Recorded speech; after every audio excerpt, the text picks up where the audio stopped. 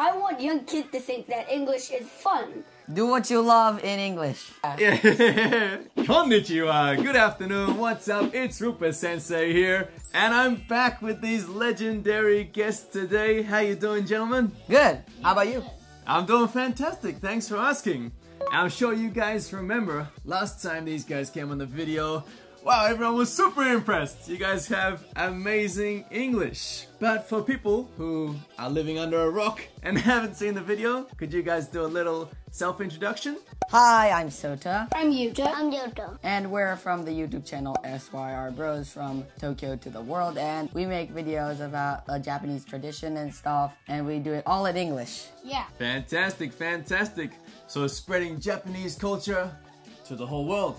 That's amazing. And today's topic is all about English education system in Japan, how people can learn from you guys. Because I think it's time that the people in charge, they need to change their ways and get more young people or even more adults speaking English. I think that would be fantastic. But first, quick icebreaker question there, gentlemen. If you could be a superhero, who would you be? Spider-Man. Spider-Man! Why do you like Spider-Man? Because he can mostly go anywhere. True? I mean, with his webs. Batman? Batman! Oh, that's my favorite too. Why do you like Batman? Because he flies. And he has lots of money? And a lot of girlfriends? Yeah. I don't know. Thanos? Thanos! Oh. Evil guy over here, evil guy over here. King of the multiverse. Yeah.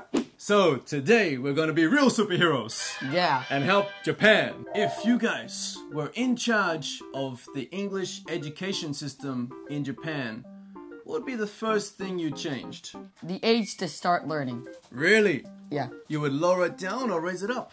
Lower it down. Okay. Definitely. What age do you think? Realistically, it would be like starting from kindergarten or something. Yep. But theoretically, it would be better if you started from when you were 1 year old. And what kind of things would you recommend that age range does? You don't have to like open textbooks and, you know, do all that studying stuff. Watching English TV videos, listening to the English radio and stuff. Sounds like a fun class. Yeah, nothing like the government gives you like these kids textbooks for you to finish and stuff. Yeah. Not those stuff, because kids can't do that.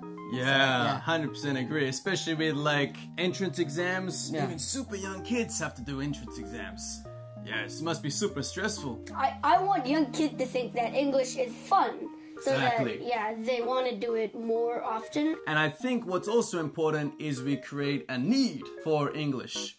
Because a lot of Japanese kids, they grow up in a Japanese environment, don't actually speak to any foreigners or anything until later on, and then they don't have a reason to study English. Yes. So I think that's a super good idea. What about you, sir? Add more ice cream to class? I think everyone's gonna give me $5. Everyone give you $5. Now, how does that help with learning English? You did say that last time though, planning evil schemes. Yeah. Yeah. Fantastic, fantastic. Alright, to wrap that up, for that question, basically make it fun. So watching movies and TV shows, radio shows in class, and also create a need for English, right? Yeah. What would be a good way for Japanese young kids to feel like English is something necessary? This won't answer your question. Okay. But you don't need a reason to start. Just start before you even think it's not interesting. Like, Right. after you're like 4 or 5, you're gonna think it's not interesting and you don't need it. So before you think that, you should start it. It's just something new, something exciting. Yeah, especially if you start to learn advanced English from the start, people are going to be like, jisan itsukai nai. And I think you guys are such a great example of that because you guys speak English together. Yeah. Even though you're 3 Japanese boys born and raised in Japan, but you speak English together. So I guess that's one great way for you guys to have that need for English. And also if it's fun, kids want to do it more, right? Yeah. So that's another great reason to keep it fun. Keep it super fun. Okay, so going on from there, to make English fun, to make it exciting. If you guys were teachers in a class, so we got the SYR BRos sensei tachi in a school, what would your 90-minute class look like? Go! I would let everybody have like computers and watch like YouTube videos or something like what they want to watch in English, so that like if they want to like know what's happening in that YouTube video, they'll have to, you know, like learn English. Fantastic. Yeah, let's go. Make everyone English teacher. Make everyone teachers. Okay, that is a crazy school. And then what's gonna happen? Every adult or kid will teach English. Wow, so people are teaching each other. Yeah. That's actually a kind of good way to look at it. So if everyone's a teacher, then also everyone's a student and teaching each other, right? Yeah. Very philosophical answer. Yeah. What about you, sir? I feel like that it depends on the level of English of the students at that point. Let's say shogako level. So after they've learned the ABCs and, you know, basic verbs and, you know, nouns and stuff like that, some basic sentence structures, what should they do from that point on? I think audiobooks are good. Audiobooks, yeah? Yeah. In class? Or the teacher could read the books and they'd listen and they'd read along. But I also agree with Yuta. Only I think that maybe with the internet, people can always find a way to cheat. Yeah, the internet's what we call a double-edged sword. So, you know, when I was in school, the teachers gave us computers and then we played lots of games and things like that. But I guess if you're playing the games in the language you want to learn, right? Create a fun environment like that. Like you guys said last time, you guys play Minecraft and stuff together in English, which is a great way to learn, right? Great way to get that English immersion. So I think, for that, if you guys were teachers, basically you would create an immersion like setting in the classroom. If you guys were teachers, would you teach only in English? So teach English in English or teach English in Japanese? English in English.